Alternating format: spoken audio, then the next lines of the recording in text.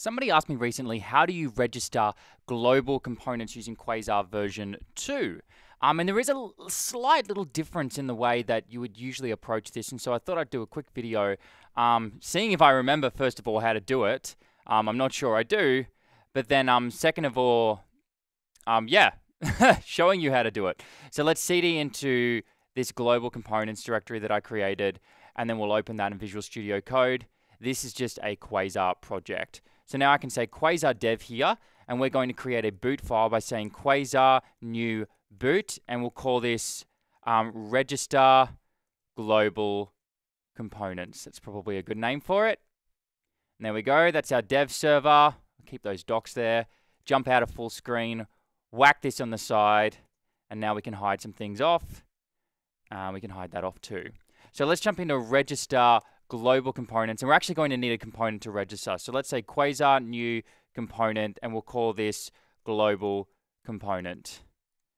Jump into there, and then we'll say here, I am available everywhere. Save that, so we've got our component now.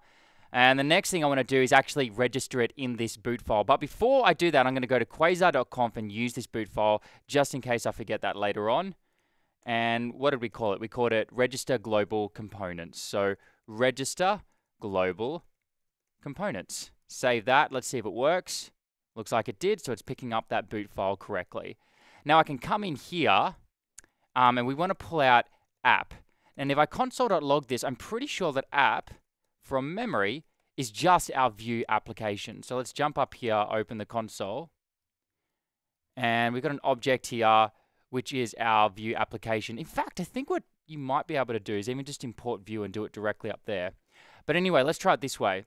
We can say app dot, I think it's register component or component. Man, I haven't done like normal Vue code in such a long time. And what do we call it? We called it global component. So let's say here global component, and then we pass it through that component. So here we can say import global component from components/global component.vue.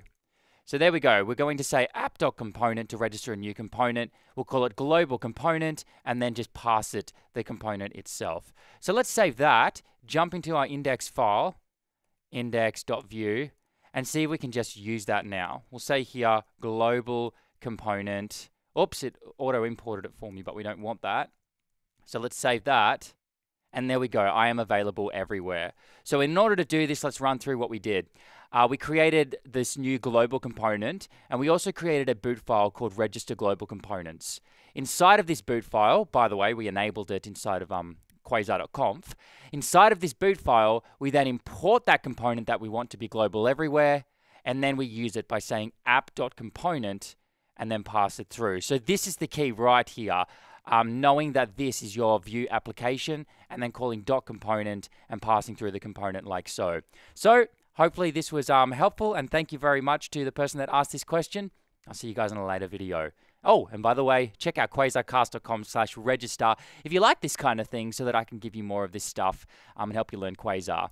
I really love building these videos and helping out the community, so definitely check that out, quasarcast.com/register, and I'll talk to you all soon.